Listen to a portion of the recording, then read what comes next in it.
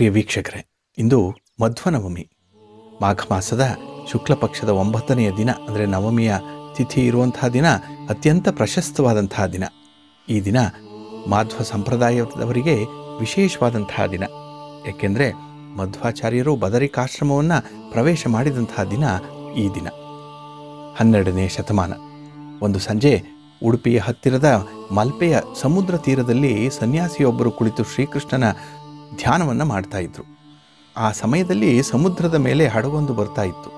ಇದ್ದಕ್ಕಿದ್ದ ಹಾಗೆ ಬಿರುಗಾಳಿ. ಹಡಗು ತತ್ತರಿಸಿ ಹೋಯಿತು. ಹಡಗಿನಲ್ಲಿದ್ದವರೆಲ್ಲ ಗೋಳಾಡಲು ಪ್ರಾರಂಭ ಮಾಡ್ತಾರೆ. ಕಿರುಚಾಟ, ಚೀರಾಟ ಅನ್ನುವಂಥದ್ದು ಮುಗಿಲು ಮುಟ್ಟುತ್ತೆ. ಆದರೆ ಈ ಧ್ಯಾನದಲ್ಲಿ ಮಗ್ನರಾಗಿದ್ದಂತಹ ಸನ್ಯಾಸಿ ಎದ್ದು ಕಾವಿ ಬಟ್ಟೆಯನ್ನು ಬೀಸಿದರಂತೆ. ಹಡಗು ನಿರಾತಂಕವಾಗಿ ದಡವನ್ನು ಸೇರಿತು. ಹಡಗಿನ ನಾಯಕ ಆ ಹಡಗಿನಿಂದ ಬಂದು ಇವರಿಗೆ ನಮಸ್ಕಾರವನ್ನು ಮಾಡ್ತಾನೆ.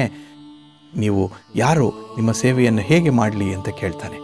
ಆಗ ಆ ಸನ್ಯಾಸಿ ಅವರ ಹಡಗಿನಲ್ಲಿದ್ದಂತಹ ಗೋಪಿ ಚಂದನದ ತುಂಡನ್ನು ಮಾತ್ರ ತೆಗೆದುಕೊಳ್ತಾರೆ. ಆ ಜನಕ್ಕೆ ತುಂಬ ಆಶ್ಚರ್ಯ ಆಯಿತು. ಗೋಪಿ ಚಂದನವನ್ನು ತೊಳೆದಾಗ ಅದರಲ್ಲಿ ಸುಂದರವಾದಂತಹ ಬಾಲಕೃಷ್ಣನ ವಿಗ್ರಹ ಕಂಡುಬಂತಂತೆ. ಇದು ರುಕ್ಮಿಣೀ ದೇವಿ ಪೂಜಿಸುತ್ತಿದ್ದಂತಹ ವಿಗ್ರಹ ಅಂತ ಹೇಳಿ ಆ ಯತಿವರಿಯರು ಅದನ್ನು ಉಡುಪಿಯಲ್ಲಿ ಪ್ರತಿಷ್ಠಾಪನೆಯನ್ನು ಮಾಡಿದ್ರು. ಇದು ಪ್ರಸಿದ್ಧ ಯಾತ್ರಾ ಸ್ಥಳವಾದಂತಹ ಉಡುಪಿಯಲ್ಲಿ ಶ್ರೀಕೃಷ್ಣ ದೇವಾಲಯದಲ್ಲಿ ಬಾಲಕೃಷ್ಣನ ವಿಗ್ರಹವನ್ನು ಕುರಿತು ಪ್ರಚಲಿತ ಆಗಿರುವಂಥ ಒಂದು ಕಥೆ ಇದು. ಈ ವಿಗ್ರಹವನ್ನು ಪ್ರತಿಷ್ಠಾಪನೆ ಮಾಡಿದವರು ಮಧ್ವಾಚಾರ್ಯರು. ಇದನ್ನು ಆಚಾರ್ಯರು ದ್ವಾರಕೆಯಿಂದ ತಂದರು ಅನ್ನುವಂಥ ಹೇಳಿಕೆ ಕೂಡ ಇದೆ. ಮಧ್ವಾಚಾರ್ಯರು ಉಡುಪಿಯ ಹತ್ತಿರದ ಪಾಜಕ ಅನ್ನುವಂಥ ಗ್ರಾಮದಲ್ಲಿ 1238ರಲ್ಲಿ ವಿಜಯದಶಮಿಯ ದಿನ ಹುಟ್ಟಿದ್ರು. ತಂದೆ ಮಧ್ಯಗೇಹ ಭಟ್ಟ, ತಾಯಿ ವೇದವತಿ. ಮಧ್ವಾಚಾರ್ಯರಿಗೆ ತಂದೆ ತಾಯಿ ಇಟ್ಟಂತಹ ಹೆಸರು ವಾಸುದೇವ. ಇವರನ್ನು ಪೂರ್ಣಪ್ರಜ್ಞ ಮತ್ತು ಆನಂದ ತೀರ್ಥ ಅಂತ ಕೂಡ ಕರೀತಾರೆ. ದ್ವೈತ ಮತಕ್ಕೆ ಪೂರ್ಣ ಪ್ರಜ್ಞ ದರ್ಶನ ಮಾಡಿದಂಥವರು ಇವರು. ಇವರ ಹಿಂದಿನ ಅವತಾರಗಳಲ್ಲಿ ಹನುಮ ಮತ್ತು ಭೀಮರಾಗಿದ್ದರು ಅನ್ನುವಂಥ ನಂಬಿಕೆ ಕೂಡ ಇದೆ. ಹಲವಾರು ಶಾಸ್ತ್ರಗಳು ಇದನ್ನು ಉಲ್ಲೇಖ ಮಾಡಿದೆ. ವಾಸುದೇವ ಬಹಳ ಚಿಕ್ಕ ವಯಸ್ಸಿನಲ್ಲಿಯೇ ಅಸಾಧಾರಣ ಪ್ರತಿಭೆಯನ್ನು ತೋರಿದಂಥ ಬಾಲಕ. ವೇದಾಭ್ಯಾಸ ಮುಗಿಸಿ ತನ್ನ 12ನೇ ವಯಸ್ಸಿನಲ್ಲಿ ಅಚ್ಯುತ ಪ್ರೇಕ್ಷಕರೆಂಬ ಗುರುವಿನಿಂದ ಸನ್ಯಾಸವನ್ನು ಪಡ್ಕೊಂಡ್ರು. ಅಲ್ಲಿಂದ ಮುಂದೆ ಮಧ್ವಾಚಾರ್ಯ ಅನ್ನುವಂಥ ಹೆಸರು ಇವರಿಗೆ ಬಂತು. ಶಂಕರಾಚಾರ್ಯರು, ರಾಮಾನುಜಾಚಾರ್ಯರ ಹಾಗೆ ಮಧ್ವಾಚಾರ್ಯರು ಕೂಡ ಭಾರತದಲ್ಲೆಲ್ಲ ಸಂಚಾರವನ್ನು ಮಾಡಿದ್ರು. ದ್ವೈತ ಮತ ಪ್ರಸಾರವನ್ನು ಮಾಡಿದ್ರು. ಕಾಶಿ, ಬದರಿ, ಹರಿದ್ವಾರ ಮುಂತಾದ ಸ್ಥಳಗಳಿಗೆ ಭೇಟಿಯನ್ನು ಕೊಟ್ಟಿದ್ರು. ಶ್ರೀಹರಿಯನ್ನು ಭಜಿಸಿ ಭಕ್ತಿಯಿಂದ ಪೂಜೆ ಮಾಡಿ ಅಂತ ಹೇಳಿ ಸಾರಿದಂಥವರು. ಶ್ರೀಕೃಷ್ಣನ ವಿಗ್ರಹದ ಪ್ರತಿಷ್ಠಾಪನೆಯಾದದ್ದು ಅವರು ಉಡುಪಿಗೆ ಮರಳಿ ಬಂದ ಮೇಲೆ. ಮಧ್ವಾಚಾರ್ಯರು 8 ಮಠಗಳನ್ನು ಸ್ಥಾಪನೆ ಮಾಡ್ತಾರೆ. ಅನೇಕ ವೇದಾಂತ ಮತ್ತು ಧರ್ಮಗ್ರಂಥಗಳನ್ನು ಸಂಸ್ಕೃತದಲ್ಲಿ ಬರೀತಾರೆ. ಸುಮಾರು 80 ವರ್ಷಗಳ ಕಾಲ ಜೀವಿಸಿದ್ದಂಥವರು. ಇವರು ರಚಿಸಿದ ಕೃತಿಗಳಲ್ಲಿ ಬ್ರಹ್ಮಸೂತ್ರ ಭಾಷ್ಯ, ಅಣುವ್ಯಾಖ್ಯಾನ, ಗೀತಾ ಭಾಷ್ಯ, ಉಪನಿಷತ್ ಭಾಷ್ಯ, ಮಹಾಭಾರತ ತಾತ್ಪರ್ಯ ನಿರ್ಣಯ ಇವು ಬಹಳ ಮುಖ್ಯವಾದಂಥವು. ಇವರು ಒಟ್ಟು 32 ಗ್ರಂಥಗಳನ್ನು ಬರೆದಿದ್ದಾರೆ. ಪರಮಾತ್ಮ ಎಲ್ಲವನ್ನ ಬಲ್ಲವನು. ಅವನ ಶಕ್ತಿಗೆ ಮಿತಿಯೇ ಇಲ್ಲ. ಅವನು ಎಲ್ಲ ಕಡೆ ಇದ್ದಾನೆ. ಅವನಿಗೆ ಹುಟ್ಟಿಲ್ಲ, ಕೊನೆ ಇಲ್ಲ.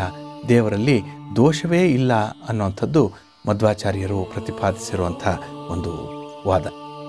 ದ್ವೈತ ಮತದ ಸಂಸ್ಥಾಪಕರೆಂದು ಅವರು ಪ್ರಸಿದ್ಧರಾಗಿದ್ದಾರೆ. ದ್ವೈತ ಅಂದರೆ ಭೇದ ಅಂತ ಹೇಳಿ. ಅಂದರೆ ಜೀವರಿಗೂ ಪರಮಾತ್ಮನಿಗೂ ಭೇದ ಉಂಟು. ಜೀವಿಗಳು ಜನನ, ಮರಣ, ದುಃಖ ಇತ್ಯಾದಿ ದೋಷಗಳಿಂದ ಕೂಡಿದಂಥವರು. ಜೀವ ಜಡಗಳಿಗೂ ಭೇದ ಉಂಟು. ಹೀಗೆ ಎಲ್ಲದರಲ್ಲೂ ಕೂಡ ಭೇದವನ್ನು ಗುರುತಿಸುವುದರಿಂದಲೇ ಮಧ್ವಾಚಾರ್ಯರ ಪಂಥಕ್ಕೆ ದ್ವೈತ ಅನ್ನುವಂಥ ಹೆಸರಿದೆ. ಎಲ್ಲವೂ ಒಂದೇ, ಅದು ಬ್ರಹ್ಮ. ಅದನ್ನು ಬಿಟ್ಟರೆ ಬೇರೆ ಯಾವುದೂ ಇಲ್ಲ ಎಂದು ಅದ್ವೈತ ಮತ ಬೋಧಿಸುತ್ತೆ. ಬ್ರಹ್ಮ, ಜೀವ, ಜಗತ್ತು ಎಲ್ಲವೂ ಇದೆ. ಆದರೆ ಅವು ಬೇರೆ ಬೇರೆ ಪರಮಾತ್ಮನಿಗೆ ಅಧೀನ ಎಂದು ದ್ವೈತ ಮತ ಬೋಧಿಸುತ್ತೆ. ಮಧ್ವಾಚಾರ್ಯರು ಭಕ್ತಿಯ ಮಹತ್ವವನ್ನು ತಿಳಿಸಿ ಹೇಳಿದಂಥವರು. ಇವರ ಪಂಥದಲ್ಲಿ ವಿಷ್ಣುವಿಗೆ ಅಗ್ರಸ್ಥಾನ ಇರುವುದರಿಂದಲೇ ಮಧ್ವಾಚಾರ್ಯರು ಪ್ರಚಾರ ಮಾಡಿದಂಥ ಮತವನ್ನು ವೈಷ್ಣವ ಮತ ಅಂತ ಕರೀತಾರೆ. ಮಧ್ವರ ವೇದಾಂತದಲ್ಲಿ ವಾಯುವಿಗೆ ಬಹಳ ಪ್ರಮುಖ ಸ್ಥಾನ ಇದೆ ನೋಡಿ. ವಾಯು ಮುಖ್ಯ ಪ್ರಾಣ. ವಾಯು ಜೀವೋತ್ತಮ, ಹರಿ ಸರ್ವೋತ್ತಮ. ಅಂದರೆ ವಾಯುವೇ ಎಲ್ಲ ಜೀವರಿಗೂ ಕೂಡ ಸನ್ಮಾರ್ಗ ದರ್ಶನವನ್ನು ಮಾಡಿಸುವಂಥವನು ಅನ್ನುವಂಥದ್ದನ್ನು ಪ್ರತಿಪಾದನೆ ಮಾಡಿದ್ದಾರೆ.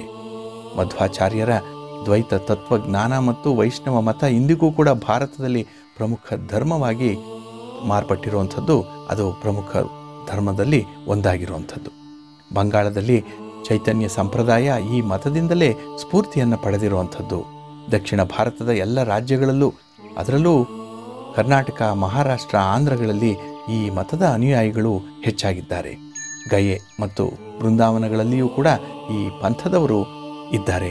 ಹಾಗಾಗಿ ಈ ಮಧ್ವಾಚಾರ್ಯರ ಈ ಮಧ್ವ ಸಂಪ್ರದಾಯ ಅಥವಾ ಮಾಧ್ವ ಸಂಪ್ರದಾಯ ಜಗತ್ತಿನೆಲ್ಲೆಡೆ ಕೂಡ ಇಂದು ಹೆಚ್ಚು ಹೆಚ್ಚು ಜನಪ್ರಿಯತೆಯನ್ನು ಗಳಿಸಿಕೊಂಡಿದೆ. ಈಗಾಗಲೇ ಹೇಳಿರೋ ಹಾಗೆ ಮಧ್ವಾಚಾರ್ಯರು ಹಿಂದಿನ ಹನುಮಂತ ಅಥವಾ ಭೀಮನ ಅವತಾರ ಅನ್ನುವಂಥ ಒಂದು ವಿಶೇಷ ನಂಬಿಕೆ ನಮ್ಮಲ್ಲಿದೆ.